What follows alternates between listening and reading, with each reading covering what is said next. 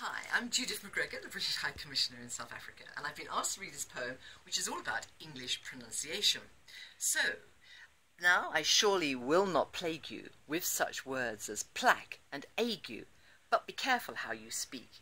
Say break and stake, but bleak and streak. Cloven, oven, how and low, script, receipt, show, poem and toe. As you probably gathered, everybody, as I'm reading this, all these words look identical, but they pronounce themselves differently. But the point I want to make is I'm just delighted and grateful that so many people in the world, and here in South Africa, speak English. It's a great means of communication.